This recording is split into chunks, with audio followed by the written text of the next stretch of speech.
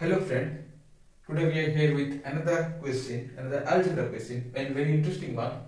Let's see how to solve it. So first, let's assume that 3a equals to 5b, both are equal, so say they are equals to x, right? It means 3 to the power a is also x and 5 to the power b also x. Now let's take log both sides. Why? Because we want a and b's value we know. So if I take log both sides, then log 3a equals to log x, and therefore I will have something a log 3 equals to log x, right? And therefore a equals to log x by log 3. And then similarly this one,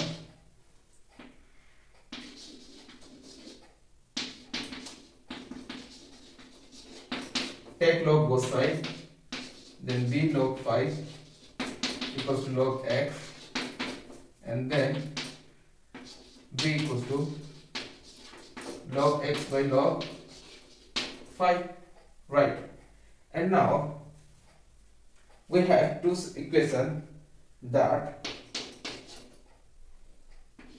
a equals to log x by log 3 and b equals to log x by log 5.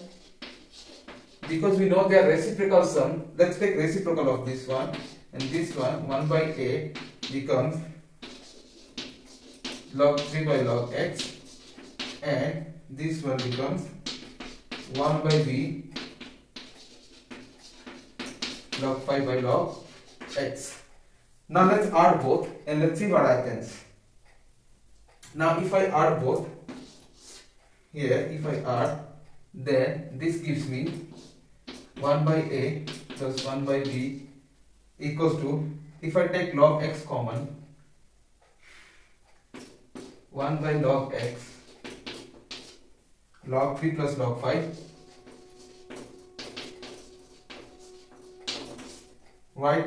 And this is nothing but equals to 2. So it means, let's write probably here, that this part is now equals to 2 equals to log 3 plus log 5 by log x. Using the formulas of log, I can write that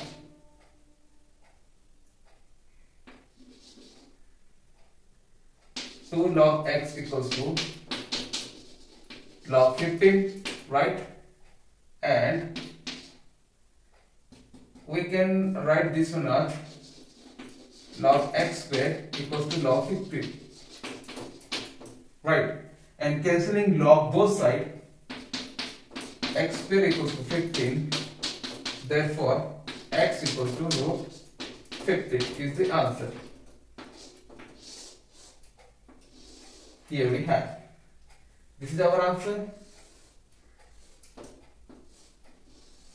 So these both things are 3 to the power a equals to root 15 and 3 to the power 5 to the power b is also root 15 is the answer. Thank you for watching. See you next time with one new video. Till then, bye bye.